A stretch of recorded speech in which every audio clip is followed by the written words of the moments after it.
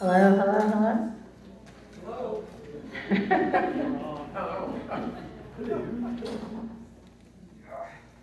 Well, thank you very much for making the effort to come here. I know some people drove here from a larger distance than others, and really appreciate that. And let's see, well, I am Andy's daughter, Betsy, otherwise known as Elizabeth. And my brother Peter is currently in the kitchen there making a lot of noise. Okay. I've asked all the speakers to give a little summary of how they first met Andy and how they became a fan of his poetry. And I'll start with myself. And so I met Andy the day I was born. I don't remember. I'm afraid I don't remember our first meeting in great detail, but it was at Jefferson Hospital because I was born here in Birmingham. When I first became a fan, that had to be 1963. I was 12. The third token was the name of a booklet that was published by a woman who was down here in Birmingham named Adele Robinson. And I looked through it when Andy came home and gave me a copy. I guess it had arrived in the mail. And I looked through it and I said, ah, there's a poem called To Betsy. And I was immediately a fan. What's it been like having a poet for a father, or specifically Andy as a father? Well, he worked at a 9-to-5 job all of his life until retirement. And the fact that he's been so prolific is due to the fact that he'd get up early in the morning to write. He'd come home at lunch and write.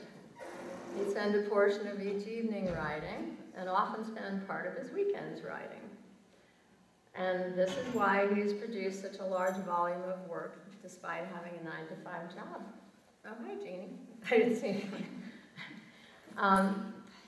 For those of you who don't know, I am the editor for this book. Why did I become the editor for the book? Well, there was a demand for the book because of him being the poet laureate and because of the induction into the Alabama Writers Hall of Fame. And a few years ago, Andy told me he'd already put together a prospective manuscript for a proposed book with suggested poems and a title. And he actually, even at that time, told me he still had enough poems left for at least one other book beyond that, and this is probably true. So basically, I was the only one with the patience to work around his creative tendency to save his poems into completely unrelated folders on his computer. And I could actually find the files that were disappeared. And the fact that he continued to revise the poems that he'd even originally suggested for that manuscript meant that there were multiple versions in various folders, so I had to then find the latest versions as they had evolved, because as a poet, for all of my life, certainly, I've always known that he will write a poem, he'll begin it, he'll put it in a drawer, and it may be 6 months, it may be several years, but he'll take it back out again and start working on it again, and that's always been his method for writing. The most challenging moment as the child of Andrew Glaze. That had to be 1966 when I was a high school sophomore and his first book was published. Anybody remember the title of his first book? Damned Ugly Children. So Peter and I had that to live down, but I was the one in high school. And of course we knew that the poem, the title poem, was referring to a love-hate relationship with his poems. However, Andy had so many people ask if his children were really ugly that he asked Peter and I to provide wallet photos. That way they could decide for themselves. All right, so Peter, you want to come on up? Peter's going to introduce himself and then read a poem. Well, as Betsy said, I am Peter Glaze, and I'm actually 8 years younger than Betsy. Although I was born in New York City, Andy had already moved up north by then. But aside from that, my meeting Andy experience was remarkably similar to Betsy's. So I'm not going to go too in-depth into any of that. I am going to read a poem entitled Garcia's Store. Garcia, the storekeeper, below my window every day at the curb, sweeping before the sun gets up, patiently gathers bottles, the broken shiver stars of yesterday's do-nothings, who sleep as ever across the hoods of parked cars. His wife, getting up late with gummy eyes, stands in the doorway, trading the time of day with customers, children, loafers, and dogs. Garcia's indolent son, a sort of tire man of waist fat, will squat upon his black motorbike. It's his third this year. His Fu Manchu mustache and unshaved, dirty cheeks will squeeze out from under the helmet, shading a cloud of greasy black hair. Every day, Garcia watches it all serenely. His hollow cheeks are withered. He sells coconut bars and chicken wings, peers through his dirty glasses across sales slip figures with his naked gums and 2 teeth. Twice a year, they've come in under the floor and skipped away with a dozen cases of his beer. He shrugs, sniffs, and nails up a network of 2x4s. At 9 in the night, he stands by the adding machine, figuring the day, talking to Anselmo, the numbers runner, who leans over his cane, rubbing his white fuzz of hair. Garcia fumbles the numbers into the machine, takes out the paper, peers at it under his glasses, licks his lips, says okay, shakes his head with a sort of benediction. Then he puts on his red woodsman's jacket, slams the gate, and sets the burglar alarm. Never does it go off with a moonlight celebration of a burglar. It rings by itself many a night at 4 a.m. Garcia will patiently rise up out of his bed and float like a wraith around the corner to set it again. And when he leaves, he will hesitate, then pat his door gently, like quieting a restless, sleepless child. Now, in New York City, after Andy moved up there where we lived, Garcia's was the store, down below my window every day. So I heard all of these things, but Andy saw them and took note. Anyway, Betsy has more. Yeah, I forgot to tell the readers.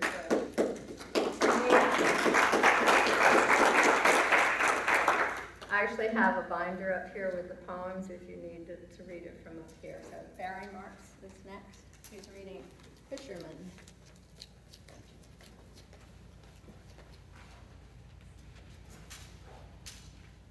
I'm going to begin with the poem. Fisherman. Out trolling the banks, the swirling rivers, the thump of the creel, the fishermen seek a logical colloquy of wildlife and loaves with shining words. Then once in a while they watch their talismans over brutishness and power go down, blighted by the savagery of fact. As the civil world presses agreeably on in its ramping, murderous way, they come to be swept off like us all, and forced to mouth the blameless blame. Swearing to lies, they'll be wasted in the squalor, but after the cycles have inched about another cliff, with luck, they'll cautiously hoist themselves from out of the caves of hiding, and once more casting to catch the shining words, hang them like silver mornings in the sun.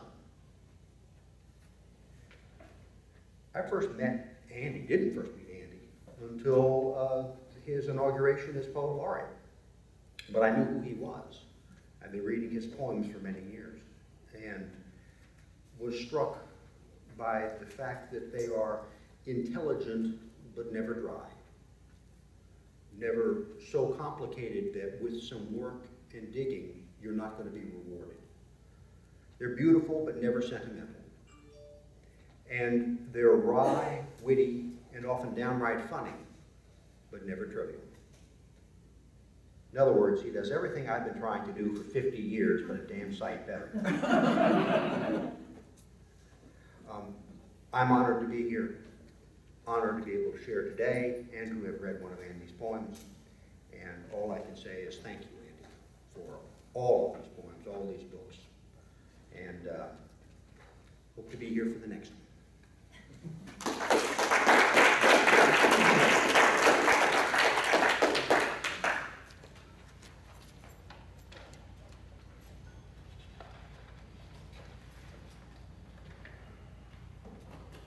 Love. Sometime along the way, though love poems may flap and squawk, then escape, along in years with luck, the ghost of one somehow may come skittering back. Liquid as mist, its phantom will rise. The stinks you've remembered as bitter will be dried and perfumed like wild grass. Long forgotten names and places will ache to come spilling out, and the hosts of oblivion once more will speak. Old songs will mutter themselves into life, remembering dreams, and when that time aright wakens, you'll come to swear to yourself that something has shifted weight at the earth's center. While the harmony lasts, what you dream you will seem to touch. What evanesces will seem to endure forever. Though it takes life for only a moment or so, as it awakes from its wraithy home, you'll once more shudder and sing, and out of its ghostly enchanted world, remember the miracle of speech.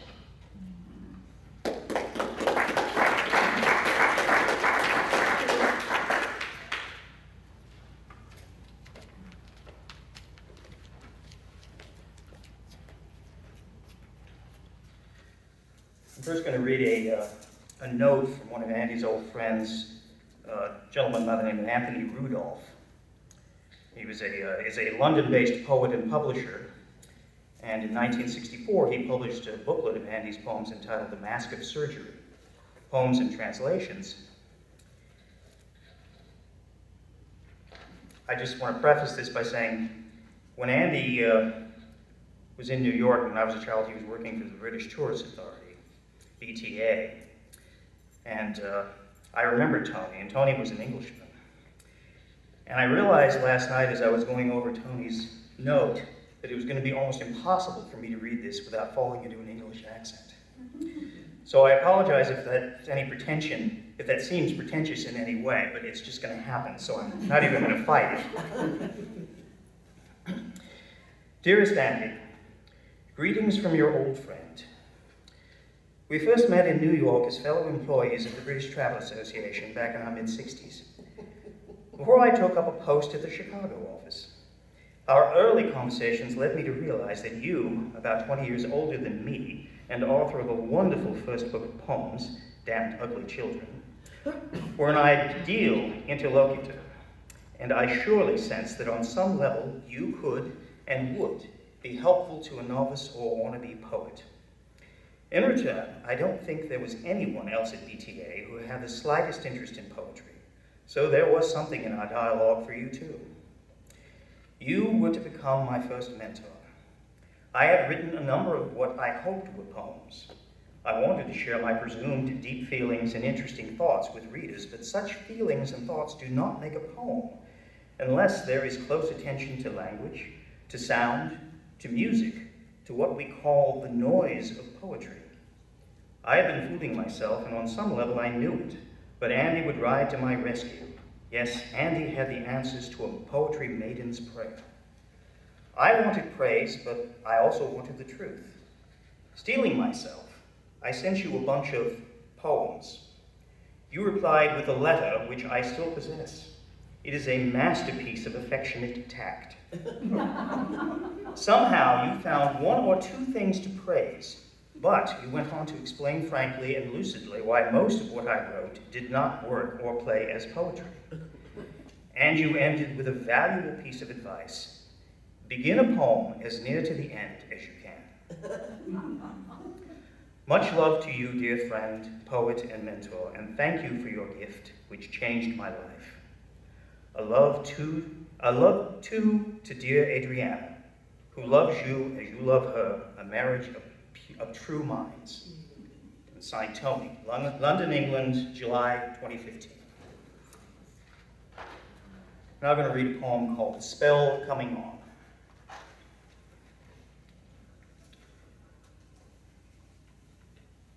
When the spell came on, he'd gather about him 4 or 5 accustomed to this journey, content to sit spellbound, a couple hour or 2 enthralled, and he'd begin to speak, like warming an instrument. The subject, what came to him this particular moment, a divertisement about Japanese bathhouse customs, the history of weather, how to construct a university out of sticks and stones, being a biochemical race mixer in the belly button of the South. It was always a trip, like dashing and wandering through hill country on a company bus, whanging and sheeting water between vegetable rows, flying, snapping tree branches with bundles of interruptions dropping like events in the middle of happenings, or parcels of accidental newspapers from posterity delivered along imaginary routes. With a stop for breath, he'd plunge on through towns and slums across the lanes, where sunlight and shadow snapped and blared, and eventful fact and fruitful wish crashed on top of one another like waves or ragweed and kale tumbled in the harvest. Someone, incredulous hearing for the first time this obligato of words and pictures, accused him of being a poet. Laughing, eyes somber, Bobby shook his head. You mistake the nature of poetry. I'm more a traveling agriculturist, setting out our plants as I go, hoping a few will be lucky enough to root and catch above the whoosh of the tires and the whisk of the water. Sometime, with luck, I hope through the highway of clatter, because I'm filled with delight, it will make a kind of music. I'm only witness to the song.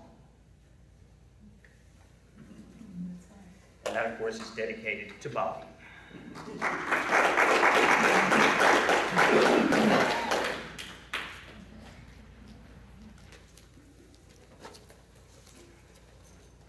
Okay, so the next readers are Jim Reed, and following him is Liz Reed, and they're going to do a kind of a joint thing together, I believe. Look out between the two of you. We'll be like you doing it, Louis. We'll do it in unison. There you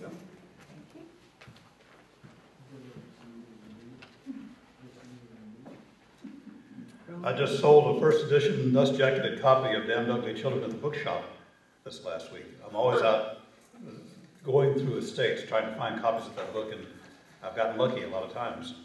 So we recycle it. Back to the readers, back to the readers. And now, after all these years, I'm a damned ugly poet. Trees, in memory of Adele Robinson. It was a strange wood in which she decided to consider herself lost.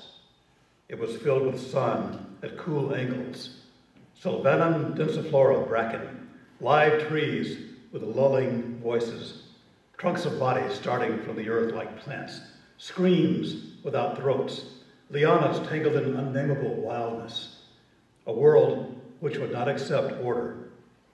Existence snuffled with warty nozzle about this stranger unacquainted with mere fact, but who did not evade its vilest bubblings and quakings.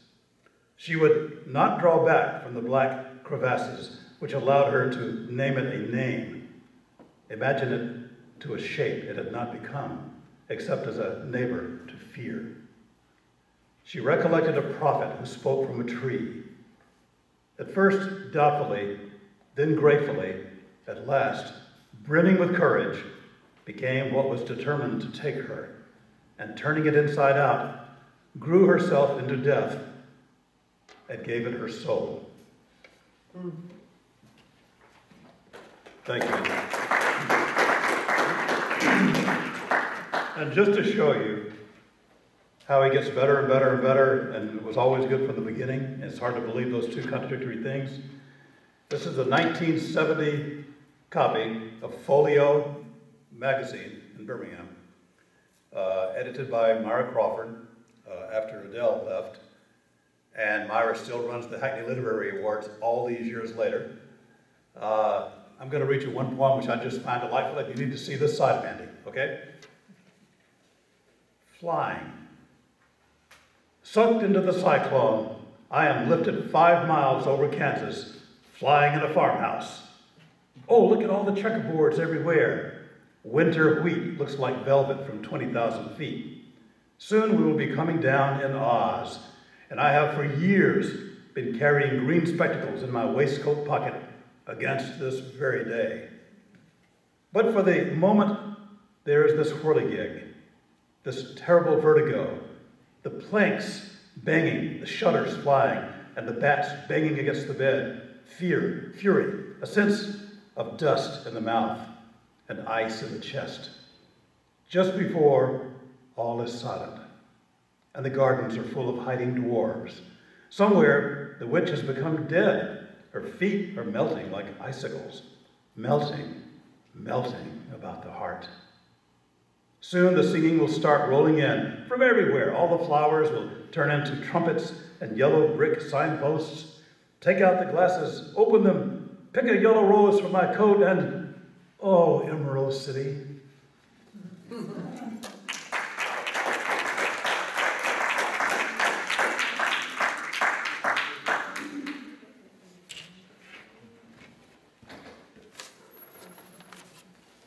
A visit to Barbados. Not our singing sort of bird. Instead, they scream, harpies screeching across the reef. The shallow harbor foams a motley green, and rising from its snaky arbor, a tunic of dark wood crawls up the island breast, escaping into tropical dreams, building from driftwoods its palaces of kingdom come. Above, a lowering purple mountain rides, goddess of desire, pressing a lazy haunch against the luxuriant sky. A puttering launch, a pilot yawning, thumps the indifferent tide. Where pirates anchored, throngs of beach boys ride. Today we lunch at the inn, upon a veranda spread 3 sides, then spend afternoon climbing the spur of a hill to watch how the sunset drops with a thump and night falls down like a violent thief. Then the dark is stung with a hive of hissing kerosene lamps, and amid them we seek our temporary home, down from the jungle on rented double wheels, down those rutted roads, slowly feeling the way, till we come to the clear asphalt and let the petals fly. Of a sudden, children playing by the road begin to follow where we go. A running, screaming Creole crowd, to see 2 grown-up elderly kids go flying past in the dark. They ran, we fled in the name of terror. They tried to catch us in the name of fun, till we came to the edge of what they called the town, and they suddenly stopped like a songless choir blown up out of blackness, lighting its watchful but indifferent train of fire. I was trying to remember when I first met Andy, and it had something to do with the Birmingham Arts Journal. And we met again at a Christmas party at their house. What was interesting to me about being assigned to this poem is that I have been to Barbados twice, and my experience is not dissimilar from yours. It's a hauntingly beautiful place. If I had the gift that you have, I would have written about it too. Thank you.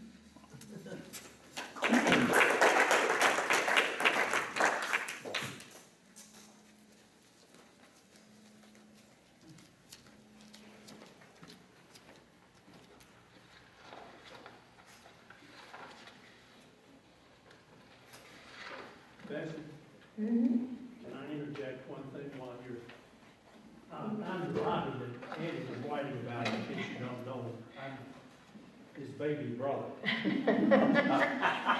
And so, this is a comment on the poetic process, just so you know, to reinforce what Betsy was saying as she was trying to find all the drafts. I have a folder of correspondence with Andy that goes over 30 years.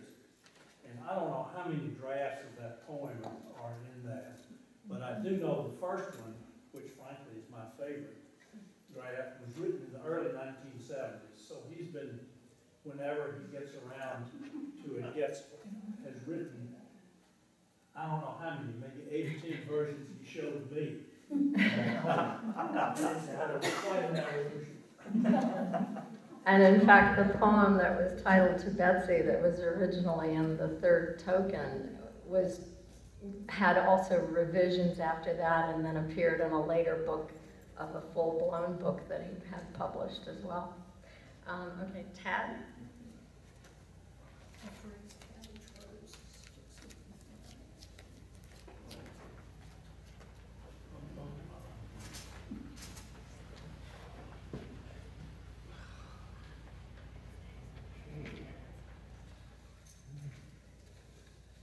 Good afternoon, everyone.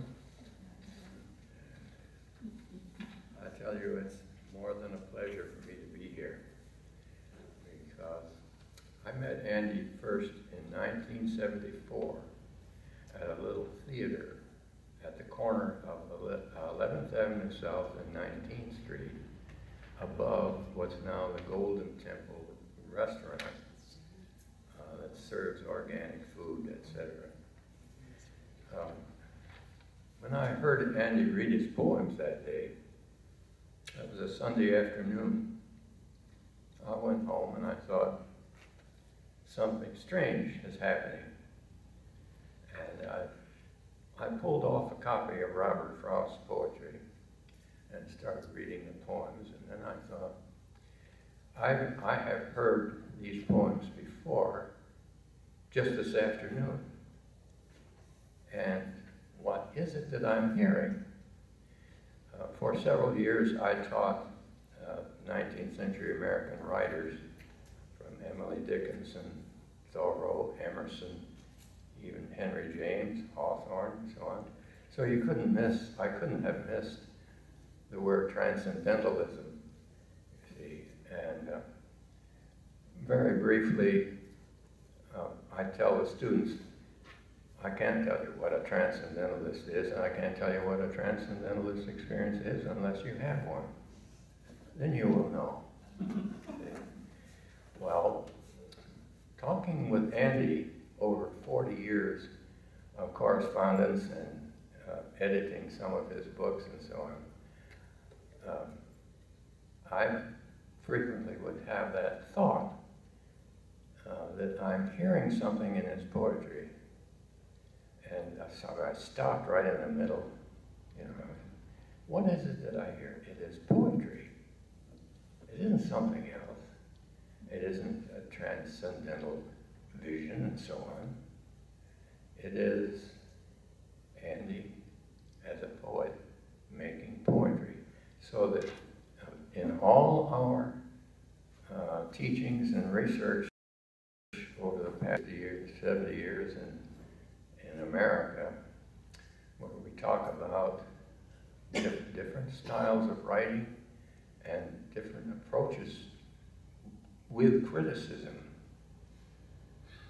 there is still something missing there from Andy's writing, and it's all the paraphernalia that goes with the critical material that has come out of the universities primarily.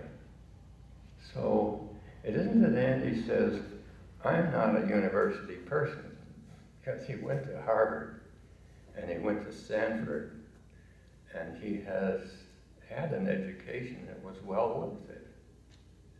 But I was telling Bobby this afternoon that the quality of Andy's poetry is the quality of intelligence that grasps language, and it takes hold of it, and then it takes hold of us when we read it.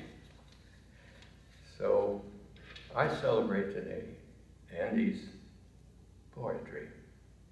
If you can write a poem that is poetry, you needn't worry about anything else. Because, and this is what critics look for sometimes without knowing it. They're searching for something that says, this is a poem. But I won't ask you anymore what kind of poetry Andy writes. Just read it. And so on. Okay, so here is Days of Being Born.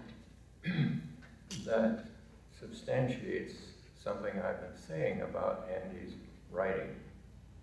And that is, you can have a poem in language that's not ordinary language. And yet it is also ordinary language because it touches us, it gets to us. Well, here is Days of Being Born.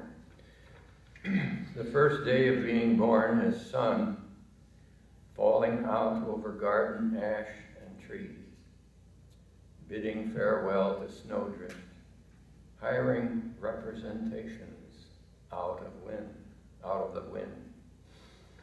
Advancing into the world with no expectation, its first walk is random, unglittering, not well advised. And next, it learns spinning like a Catherine wheel. I'll come back to that. It calculates tricks and subtly spills out its pockets of scattershot's loans. Its earliest welcome comes streaming, beginning with only a whisper. Already it's risen to a well-sprung humming. And then all at once, as though learning to brood, it awakens, loosed in the enormous nesting sky. It rustles a tall order of birds and wings. Yeah. So, the Catherine wheel refers to Catherine of Alexandria, about 307 AD, who was tortured on a wheel.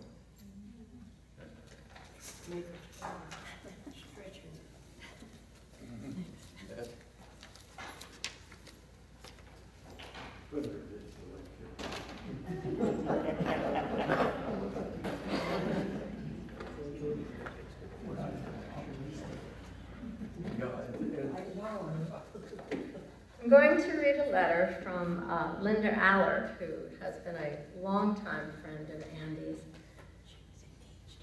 He said, Linda Allard is a poet, writer, and editor. She is currently an assistant professor of English at the University of Rochester.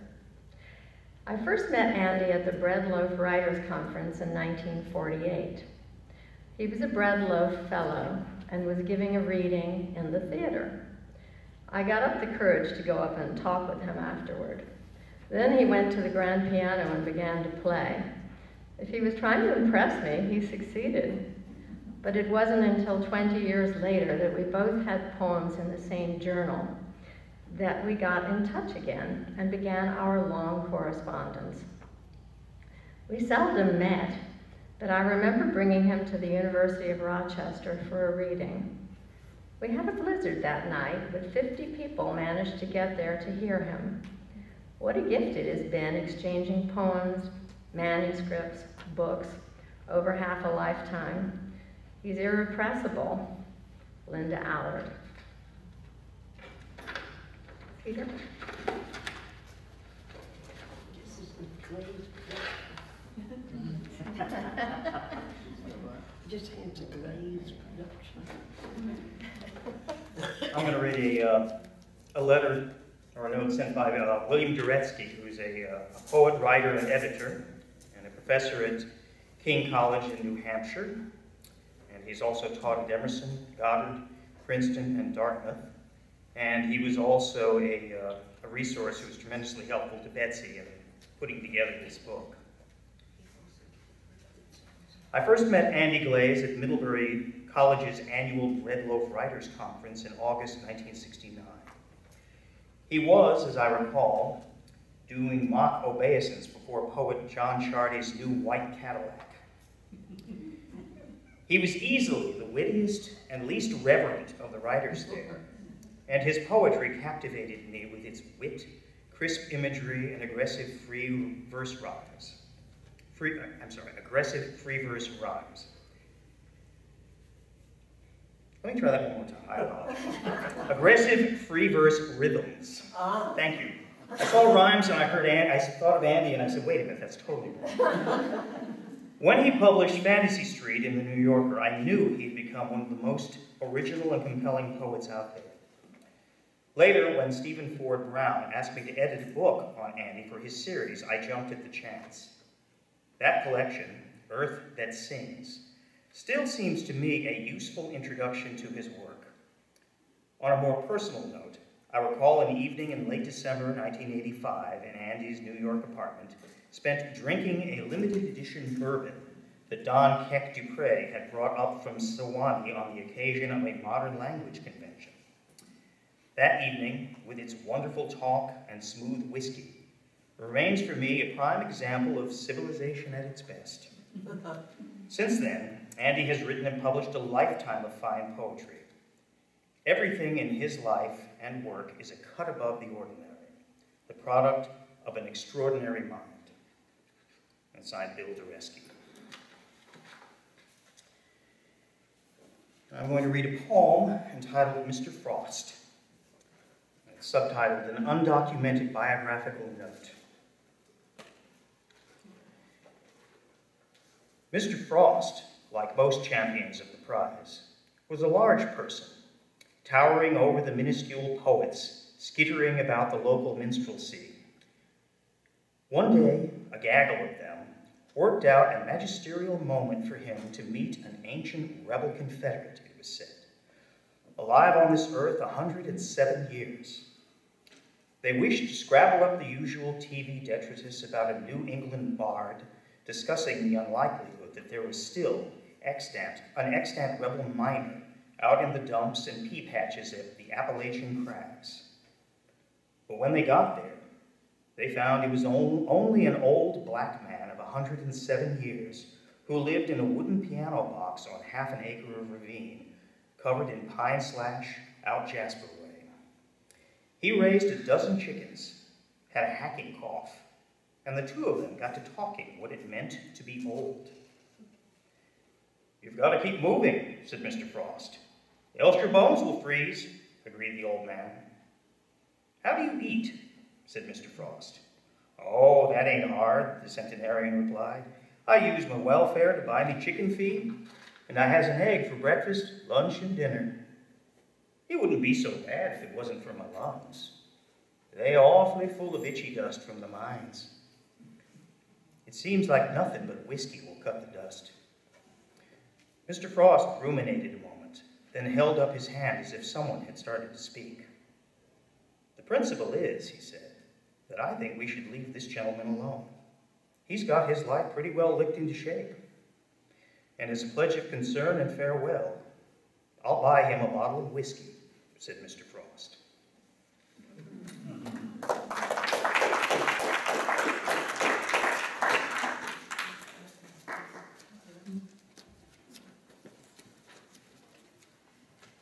James.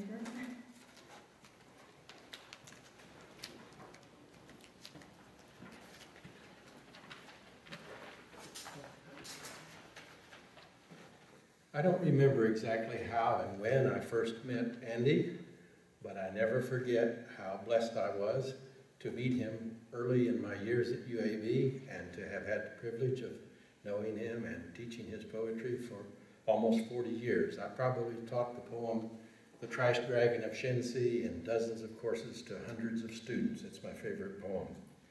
I've heard him read many times. Pardon? I said good choice. Oh. Sorry. I've heard him read many times, and I've worked with him at literary festivals and in classroom, and there's no doubt in my mind that he's an extremely interesting and gifted poet. But just as importantly, he's not only a wonderful poet, he's a very special and wonderful person. In all my encounters with Andy over 40 years, he's always been extraordinarily generous, humble, helpful, and kind. He's truly a gentleman. Now, there is not so much that's gentle about his poems, however.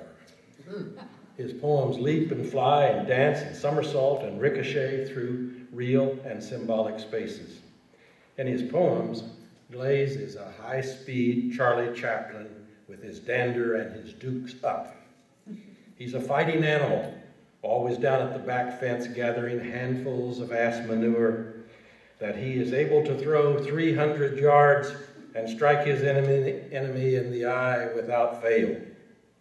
Or he's a tragicomic dragon with a little steam nickering about his nozzle, an iconoclast and rebel, beautifully free of conventional pieties, who has never allowed a sacred cow to snip a mouthful of grass in his pasture.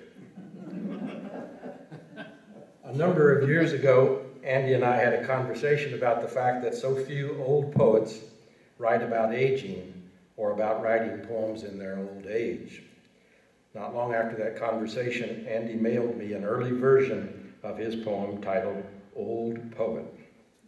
Perhaps because I may be the oldest reader here today besides Andy, it's my luck and my privilege to read you Andy's revised and perfected poem titled Old Poet. Old Poet.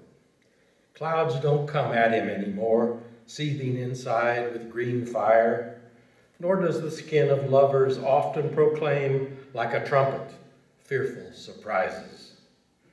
And where are the river roads that once he attended, the quarrels that whistled around him like bullets, the steaming tracks that swept him along come midnight with the gift of a single mountain lantern? Where from are the words that used to hurt, that hurt now twice as often? And where are the friends he loved enough to wish he might give them a bit of his time on earth? Also, old man, why can't left encounter right anymore for a battle? And where are the rattling snare drums of daylight? Why do there not canter up these days poems that stamp the hoof and offer the bridle, so he must clamber topside the saddle and set himself to thunder off, not caring to guess where the gallop goes, or by what fork of the road, or by what fork of the road.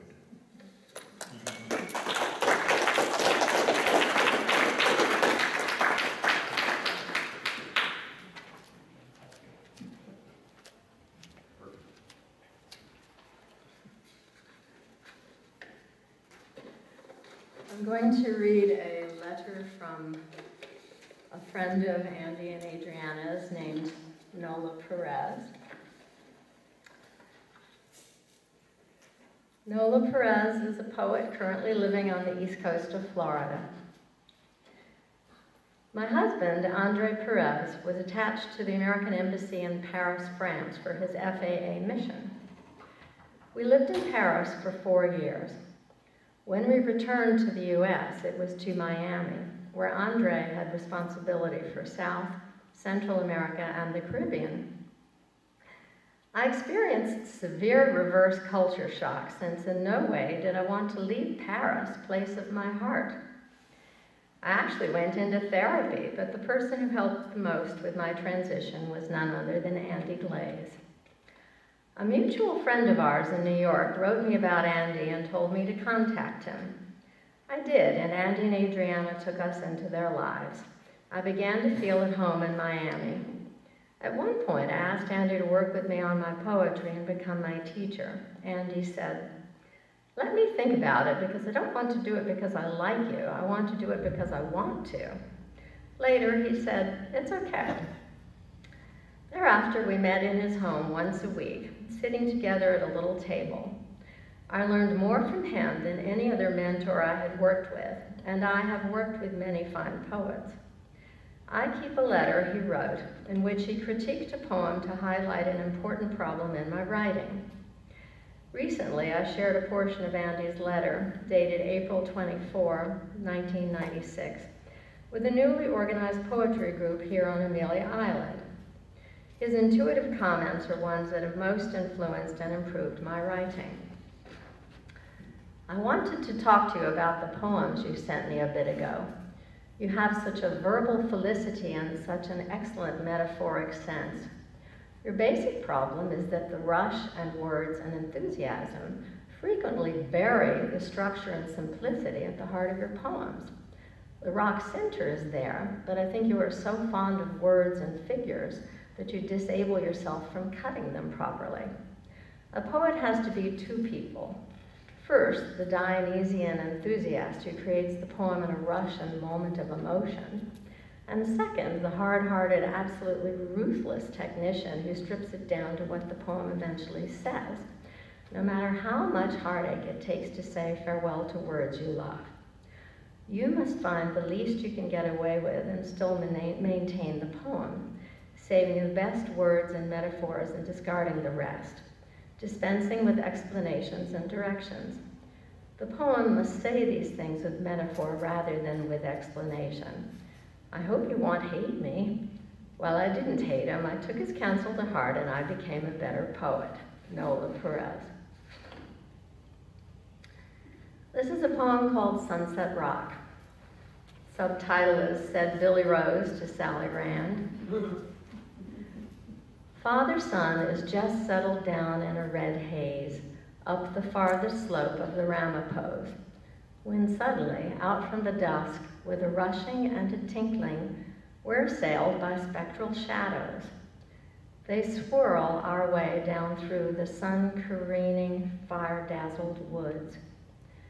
They're the showgirls, draped in Jean Harlow dresses, scissored down to the buttock nape. They shriek tinnily on high double heels. Giggling and slipping on shiny Philippine grass, they spill their bathtub gin and stand for a moment, lifting their glasses to toast the sun's wild footlights off to the west. They've tittered like ghosts down from Billy Rose's house on the rise behind, with its English windows and gray slate roof, its paneled jazz-age rooms. By the old liquor closet at the unused central flue, you can almost hear the Volstead Dicks come ghosting up the drive with a wail from Wampus Pond and Armonk down below. They've come with a great scattering and screeching and to-do, draining the bathtubs, the ghostly vermouth and juniper juice, pouring it out among the actual roots of the memory trees, where they soar skyward like the joyous dream of a lark. None of them glows in the effulgent sunset, or lays out what blazing road goes by, opens a ghostly door, or fades the light down silent driveways of the imagination. They are frolicking, a thing and a place where we can never be or go. Salute their voyage.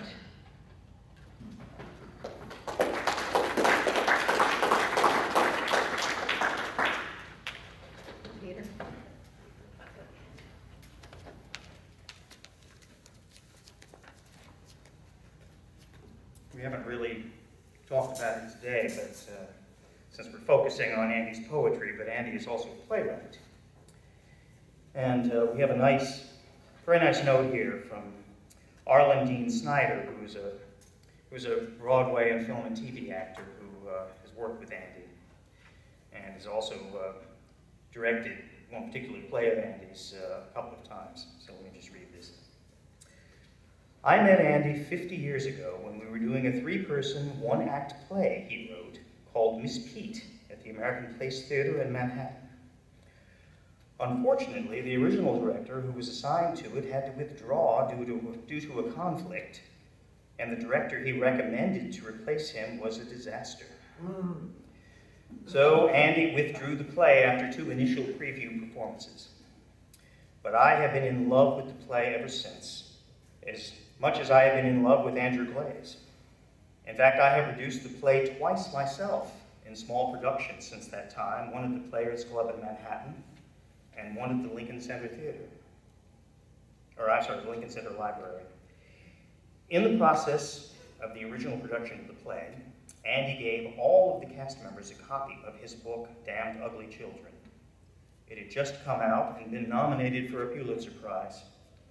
I was always fascinated by the fact that whereas most people look for beauty in trees and birds and nature, Andy could walk down a Greenwich Village street in New York City and find the same beauty.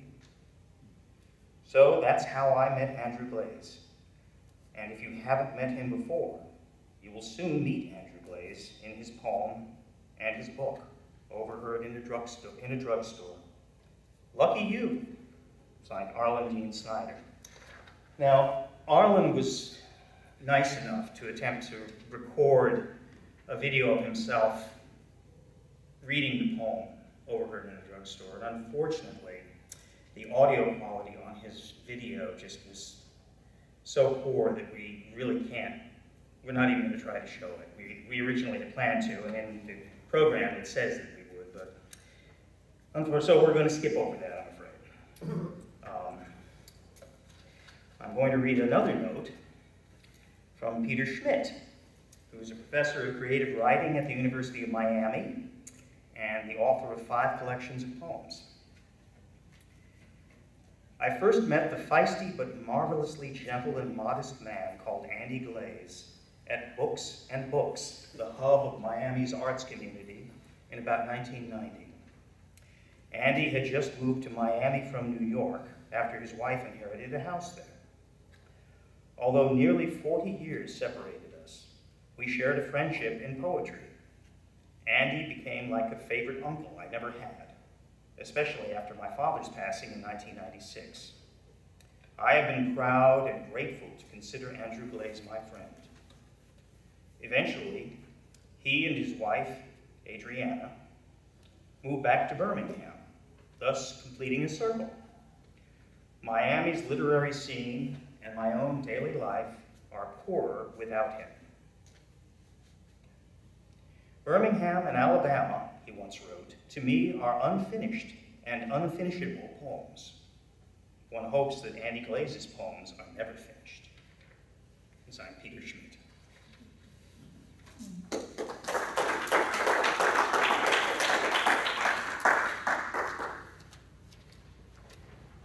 Irene?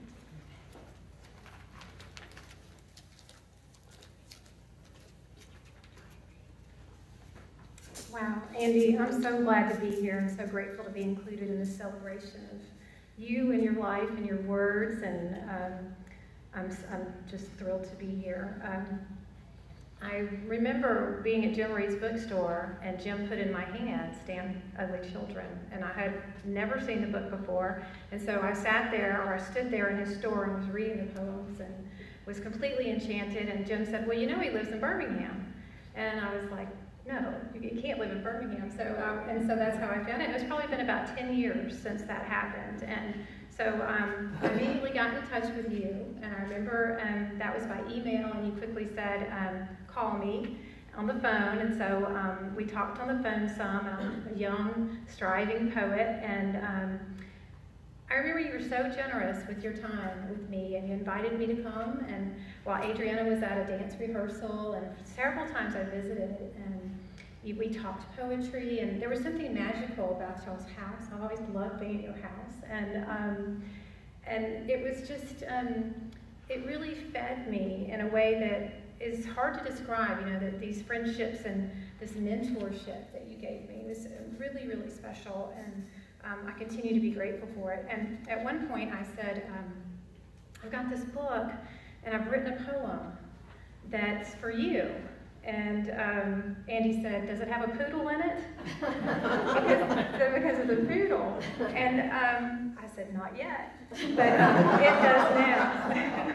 And I remember after Andy read the book, he was so kind to read my manuscript before it was published. And my favorite comment that you made, Andy, and I still, for a while I had it printed and kept next to my computer. You said, it's not boring. You know, it was a score for me, for sure. But just to give all of you an idea of what those afternoons and mornings were like at Andy and Adriana's house, this is the poem that appears in my book, What Came Before, and it's for Andy. I want to be 85. I want to be 85, tucked between two hills, in a house that smells of morning, where a blind poodle sleeps on the chair next to the white chair where you like to sit. I want to be 85, with a jar of pencils worn to nub, but words like monkeys swinging from vine to vine, then sliding down, down, into my mouth, my lips, the air, then finding a place in the white space on a piece of pink paper. I want to be 85, with a finch in a cage chirping while the one I love is out dancing, and Van Gogh sings of night from above the door, and when you return, I say, when you return, I'll bring in the black cat for the sake of the birds, pour you a cup of coffee, black with a dash of cream and 2 spoons of sugar.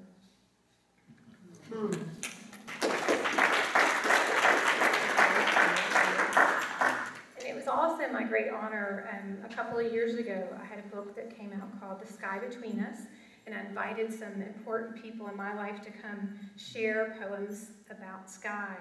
And Andy brought a poem that he wrote called Climbing the Sky, and it's such a gift to me. Thank you, Andy. I treasure this. Climbing the sky.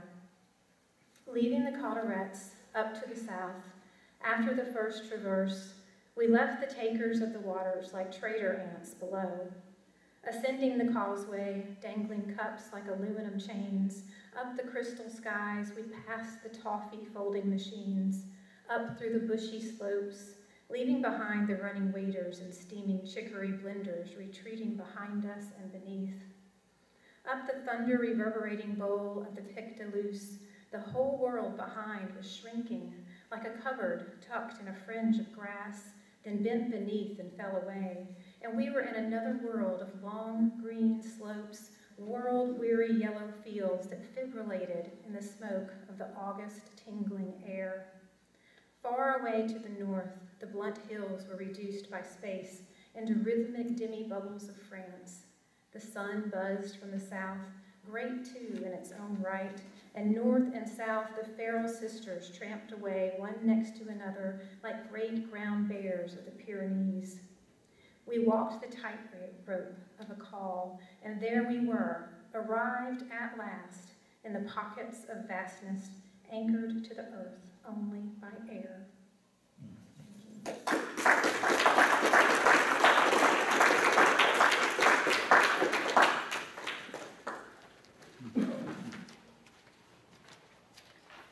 I just wanted to say it was actually Irene who nominated Andy for the Poet Laureate position.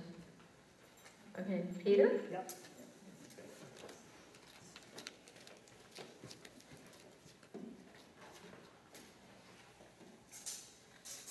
First, I'm going to read another note. This was from Pablo Medina.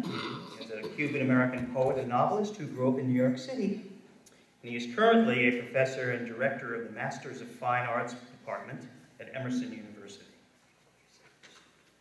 I met Andrew Glaze in Miami in the immediate aftermath of Hurricane Andrew. I just moved there and was searching for good poets like a crazed Diogenes. "Call me Andy," he said. "I don't want to be associated with that horrible storm."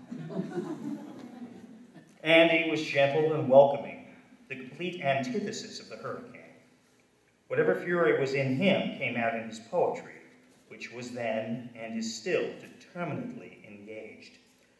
I left Miami after 2 years, and eventually Andy did too, but I have remained a steadfast reader and student of his work. I have learned from him how to be true to the craft, despite the many disappointments a poet must endure. and how to stand with dignity, grace, and humor, always humor, before the storms that threaten to blow us away. Thank you, Andy, for your person, your friendship, and your extraordinary poetry. Pablo Medina. And I have the honor of reading the last poem for this party. This is called Shipwrecked Upon a Seacoast in Bohemia, and it's subtitled Hooper and Donna. He spoke orations like a stream full of bumping logs, sported legal erudition like a Blackstone larynx, brave head wrapped like a turban in precedential fog. Called Hooper, he was a tall, luminous paragon of the law, whose humor hovered over a quiver full of jokes, like a lion advancing a congratulatory paw.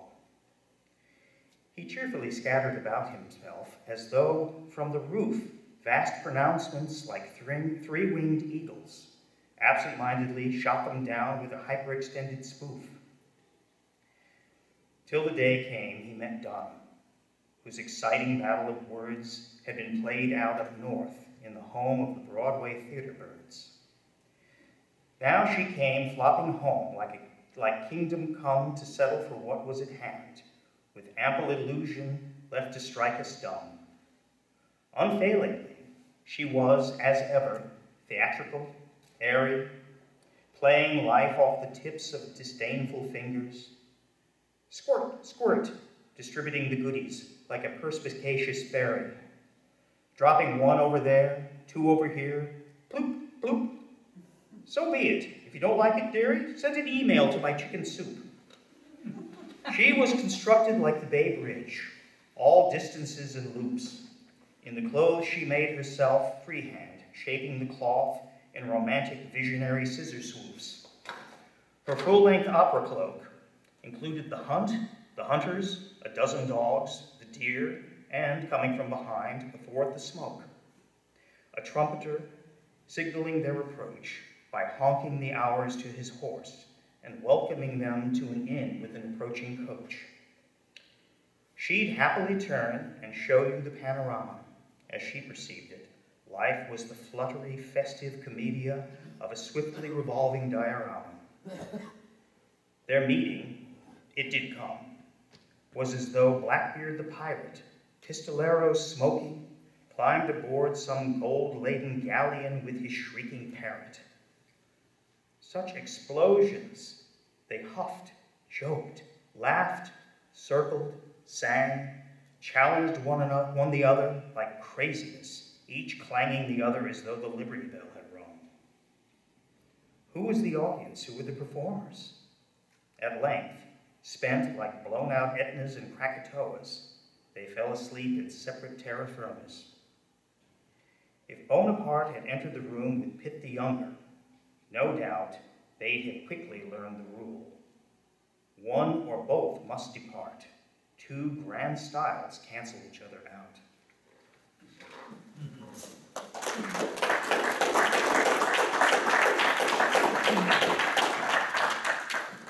I just wanted to add that I remember that dinner party.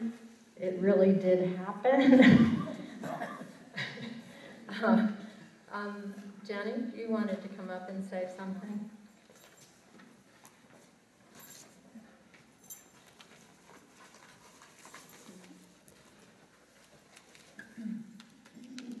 Hi, I'm Jeannie Thompson from the Alabama Writers Forum, and I know many of you, and usually my job is to be the politician for the arts in the room. After hearing everybody read from your book, Andy, I don't want to be the politician in the room today.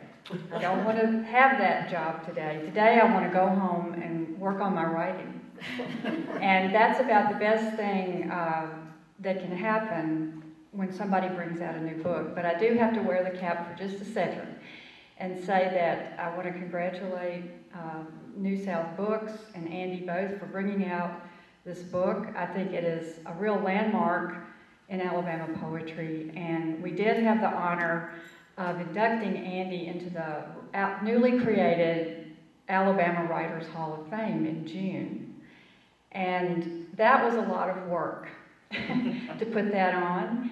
And many people helped, including Kathleen, who's here. And I had this giddy experience of standing on stage when it was over, well, when everything was over except the medal ceremony. And I started to ask you to wear your medal today, Andy, so people could see it who weren't there. But as the people came on stage who were the recipients and not the people standing in for the recipients, there was this cheering and standing up and ovation when Andy came on stage. And to be up there and see him and see the people and feel that was so exciting. And that's really why I continue to be the politician for literary arts in Alabama, because those moments do happen, and we're able to bring to the fore the amazing talent that we have in Alabama. We really are blessed not only to have many great things in many arenas, from football to Rockets, but we have amazing writers here. And I want everybody in the room who's a writer to know that and to own that Alabama's writers are as fine as writers anywhere in this country. And Andy, thank you for blessing us with another book, and I hope everybody will visit the bookstore when we're through. Thank you.